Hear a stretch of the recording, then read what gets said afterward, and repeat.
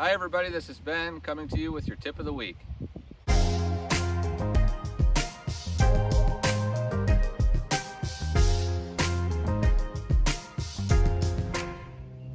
In this week's tip, I'm coming to you from my family's golf course, Lincoln Hills Golf Club in Upper Sandusky, Ohio. Lincoln Hills was built in 1927 on roughly 80 rolling acres in Upper Sandusky, Ohio.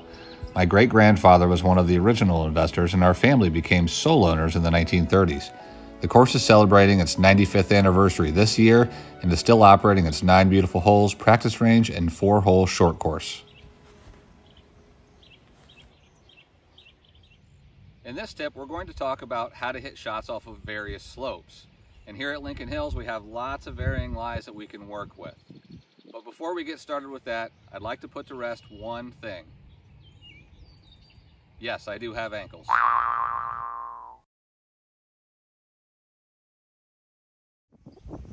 So in this situation right here, we're standing on a downslope. And typically when we're on a downslope, we will see the ball want to curve to the right. So we are going to account for that by aiming to the left. The other thing we want to pay attention to is that it's much more difficult to hit a ball solid on a downslope. We do not want to come into the golf ball and hit the ground first behind the ball. So we're going to put the ball towards the back of our stance, ensuring that we will hit down on it. When that happens, we're also going to hit the ball lower, so we need to account for that when the ball is landing on the green.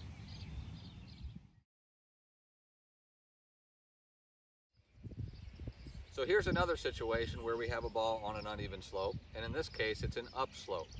Upslopes will typically make the ball want to curve to the left, so we will account for that by aiming slightly to the right.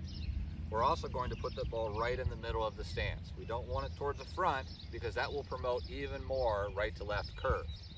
Once we're in the middle of the stance, we're going to put that club down, and we're going to make sure that we turn as much as possible through the shot to avoid a ball that curves way to the left.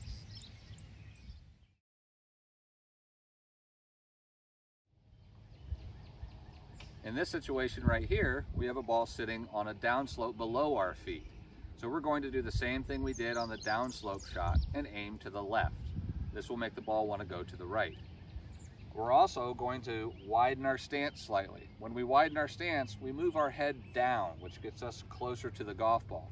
So instead of standing with a narrower stance and bending way over at the waist, we're going to stand with a wider stance with the same posture we normally would so that we can still get down to the golf ball.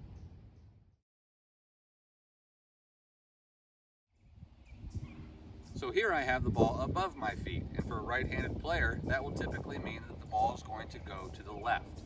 So the first thing I would do is aim slightly to the right and expect that movement on the golf ball. Secondly, I'm going to choke up on the golf club, just maybe an inch or two. And that will allow the club itself to sit a little more level to the horizon. My ball is still going to be in the middle of my feet, and from there I make a nice turn through the ball. And sometimes, when you're in a real tricky spot, you just have to improvise.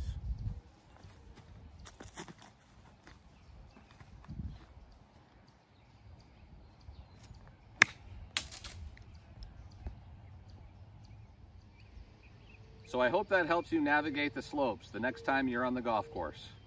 Well, time to roll.